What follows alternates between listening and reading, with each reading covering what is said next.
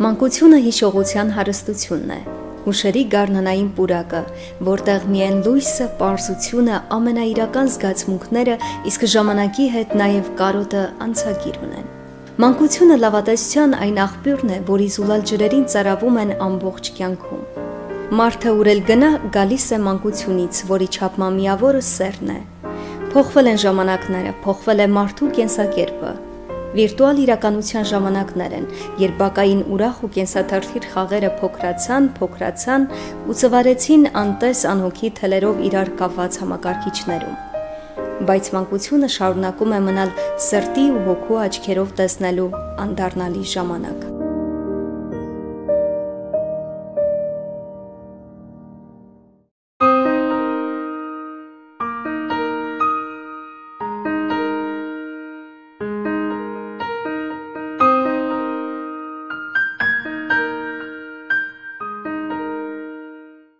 Մանկությունը սենց եմ կացրել Մարտունու շրջանի Աշան գյուղում։ Եթե խոսում ենք մանկության մասին, ապա ես պատկերացնում եմ հին Աշանը։ Ճակատագրի բերումով Աշան գյուղը հիմա նույն տեղում չէ,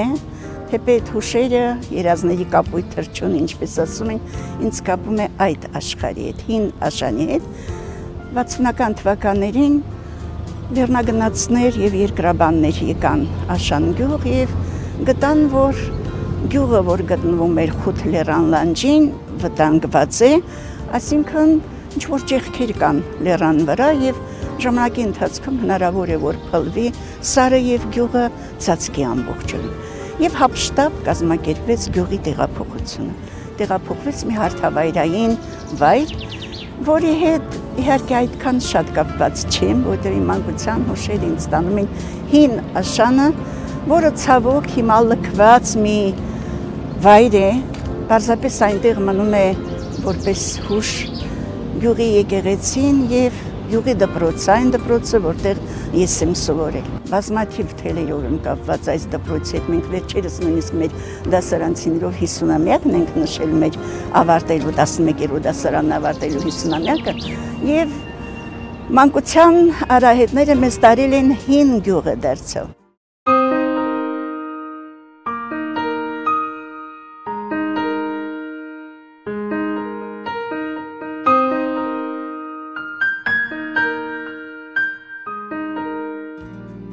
Ես երազներում անգամ իմ մանկության աշխարհում եմ երազներում։ Ես փորձում եմ որևէ անգամ երազ տեսնել մեր նոր գյուղից, չի ստացվում։ Ամենաշատը կարոտում եմ մեր գյուղի բնությունը։ Հայրս գյուղատնտես էր, ինձ հաճախ էր տանում բնության գիրկը։ Գիտեք, դասիրակությունը բնության միջոցով ևս կարևոր է։ Ես հիշում եմ 11-րդ դասարանի մեր դասասենյակը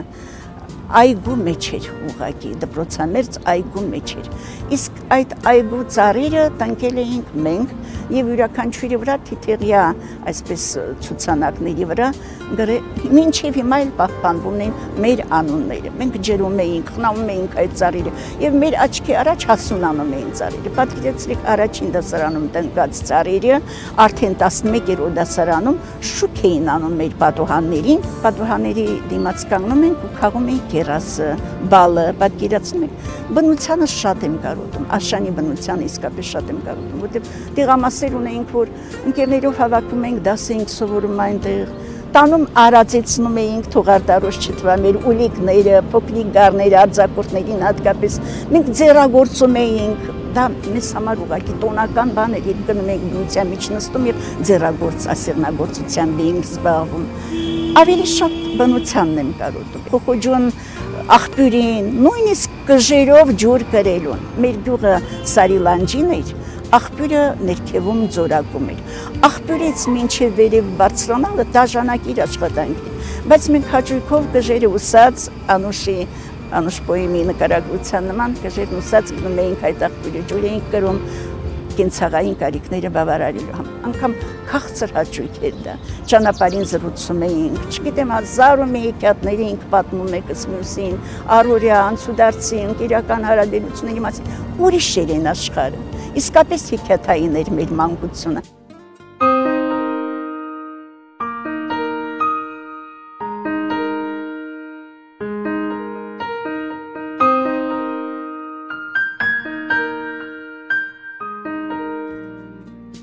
Ես մանկավարժի ընտանիքում եմ մեծացել, մայրս մանկավարժ էր, իհարկե տարրական դասարանների մանկավարժ էր, բայց վաստակավոր մանկավարժ էր։ Ես փոքրուց սիրել եմ այդ գործը։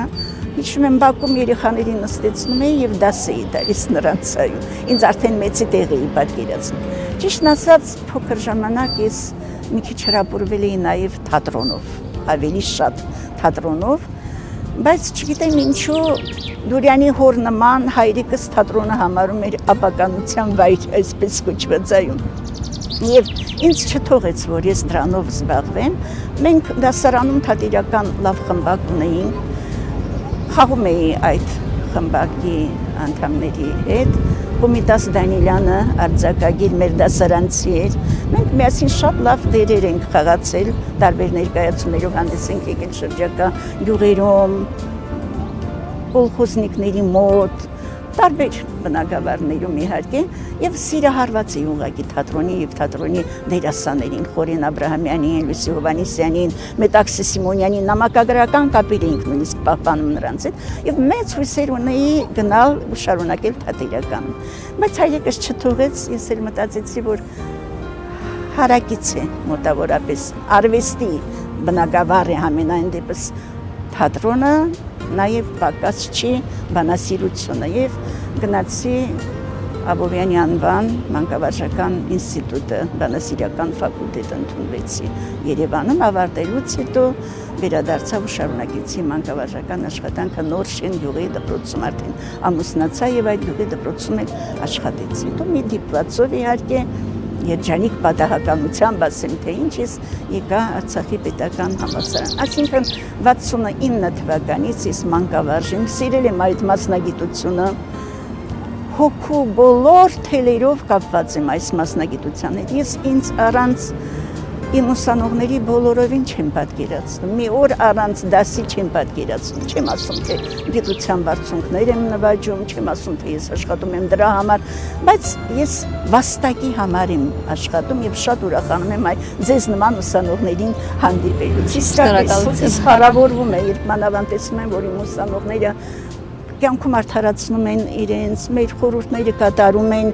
մեր կյանքի դասերը ընկալել, ընդունել են։ Սա մեծ հաճույք է ինձ համար, ինչքան կաշխատեմ, դա Աստված թող տնօրինի, այո, բայց ես սիրում եմ իմ մայրս է հավանաբար ներարկել այդ զգացումի մեջ։ Ես տեսնում էի լամպը վառած, ինչպես էր երեխաների տետրերը ստուգում, վերցնում էի այդ տետրերը, ասում եմ թույլ տուր ես էլ ստուգեմ, էլի այդ տետրերը։ Ինչ որ հաճույք է զգում երեխաների հետ աշխատելու, սիրում եմ երեխաներին ընդհանրապես։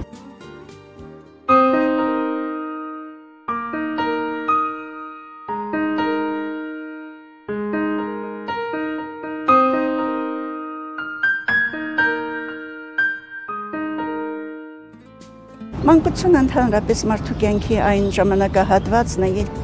միանգամայն անհոգ ես,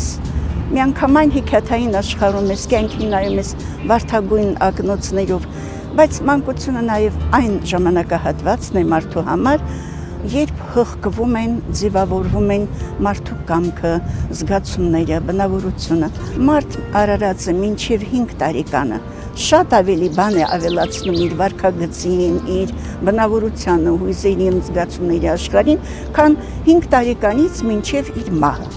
Իսկապես այդպես է։ Մանկության տարիները իրոք բնավորության կերտման ժամանակաշրջան է։ Հիշում եմ մի անգամ մեր դասարանում աշակերտներից մեկը անընդհատ դեպի դուրսն էր նայում պատուհանից։ Իսկ մաթեմատիկայի ուսուցիչը գրատախտակին խնդիր էր լուծում։ Եվ պատկերացրեք աշակերտներս անհանգստանում ենք, որ ինչու չի սաստում այդ աշակերտին, ներս նայիր, գրատախտակին նայիր, հերիք է պատուհանից դուրս նայես։ Դասամիջոցին ասում եմ ընկեր Հովսեփյան, դու ինչու չսաստեցիր այդ աշակերտին։ Ասում է, իսկ դու ինչ գիտես, նա պատուհանի ապակիներից այն կողմ նայելով է շատ բան սովորում, թե գրատախտակին նայելով։ Իսկապես հիմա մեր մանկավարժության մեջ մի բան կա, անընդհատ լցնել երեխաների գլուխը։ Կարծես թե մի անոթ է, որ պետք է լցվի գիտելիքներով, բայց մենք մոռանում ենք հույզը, զգացումը, ապրումները, մարդ ձևավորելը այս առումով։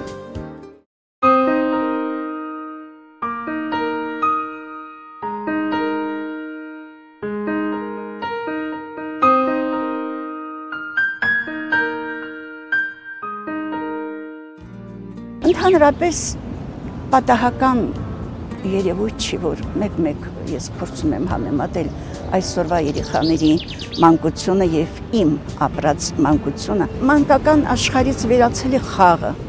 զվարթությունը, բնության հետ կապվածությունը, աշխատանքի նկատմամբ սերը։ Հիմա իհարկե ժամանակակից երեխան ես գտնում եմ, որ շատ ավելի զարգացած է, քան մենք էինք այն ժամանակ։ Բայց զարգացածությունը տեխնիկական առումով է, զգացումների դասիրակության, զարգացվածության, բարոյական զարգացածության առումով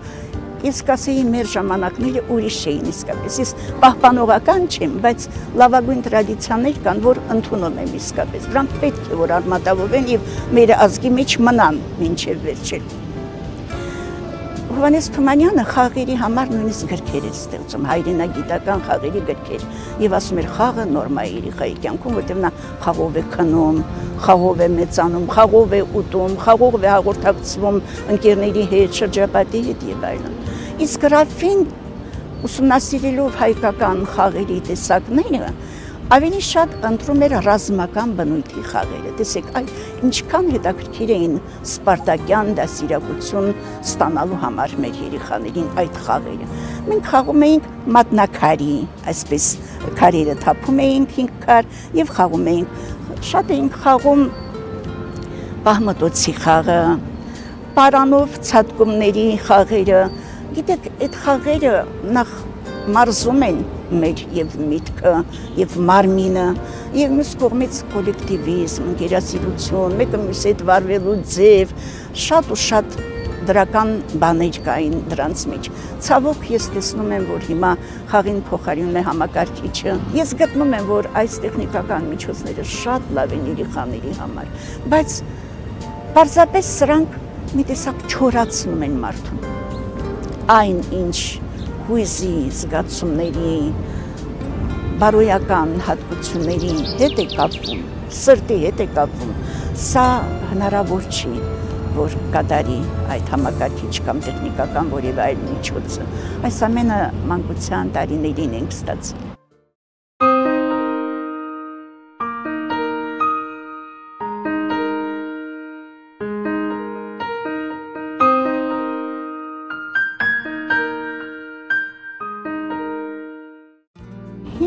Թևեց տարեկան էի, խաղընկերներից մեկը մի քիչ օյինբազ էր, ես էլ մի քիչ խաղաղ երեխա էի, այսպես ասած, ինձ շատ հեշտ կարելի էր խաբել։ Այս աղջիկը ինձ ասաց, այսօր չենք խաղալու Բաքում, այլ գնալու ենք մեր պապոնց տունը։ Դե ասում եմ պապոնց տուն գնալը հաճելի բան է, մենք էլ ունեինք պապոնց տուն, հաճախակի ենք գնում, այո։ Մանավանդ տատիկի հետ հանդիպումը շատ հետաքրքիր էր։ Ես հետևեցի նրան, դուրս եկա, որ այդ պապոնց տունը գտնվում է ոչ թե մեր գյուղում, այլ Հարիվան գյուղում, Նորշեն գյուղում, որտեղ հիմա ես հարս եմ գնացել։ Այն ժամանակ հին Աշանն ու Նորշենը շատ հեռու էին իրար, կիլոմետրերի ճանապարհի։ 5-6 տարեկան երեխաներ ընկանք կածանը եւ հասանք Նորշեն գյուղը արդեն մտնած։ Մեր ծնողները բնականաբար ինչ վիճակում կլինեին գյուղում, չգիտեին որտեղ ենք կորել, երեկո է, մտնել է, տուն չենք վերադարձել։ Հեռախոս բան էլ չկար, որ ասեինք, թե այսինչ տեղ։ Ամբողջ գիշեր, թե ինչ օր եմ քաշել, դա Աստծուն է հայտնի, ինչքան եմ լաց եղել դրանց պապոնց տանը, խնդրել եմ, որ ինձ տանեին, այո, գիշերվա կեսին ինձ տուն հասցնեն, բայց ինչ-որ ձևով վերջապես մի կերպ հաջողվել է լուսադեմին կապվել Աշանի հետ եւ ասել, որ երեխաները հասել են այստեղ, թե ինչ նպատակով, պարզապես որ այդ աղջկա ցանկությունը կատարեմ, պապոնց տուն գնալը հաճելի բան է, ես էլ նրա հետ գնամ։ Մեկ էլ առավոտյան Նորշենի աշակերտները գնում էին Աշանում էին սովորում, բարձր դասարանները 9-րդ, 10-րդ, 11-րդ գալիս էին, մեր գյուղում էին սովորում։ Այս աշակերտների հետ մեզ ճանապարհ են դնում դեպի Աշան, մեկ էլ տեսնում եմ հայրս ձին նստած գալիս է մեր հետևից։ Ոչ մի խոսք չի ասում, տառապած հայրս ամբողջ գիշեր ինքնում հայրս տառապել են, որ երեխաները կորել են, ավելի վատ էր ինձ համար, քան եթե մի լավ գորար կամ խփեր, ծեծեր եւ այլն։ Ես սա երբեք չեմ մոռանում, այս անակնկալ ճանապարհորդությունը, այդ անիմաստ, անհեթեթ ճանապարհորդությունը չեմ մոռանում։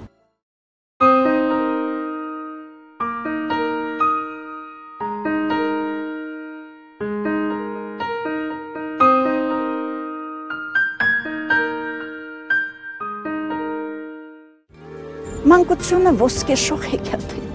իսկապես ոսկեշող հեքիաթ է։ Մանկությունը կապույտ թռչուն է, որը չի գունափոխվում,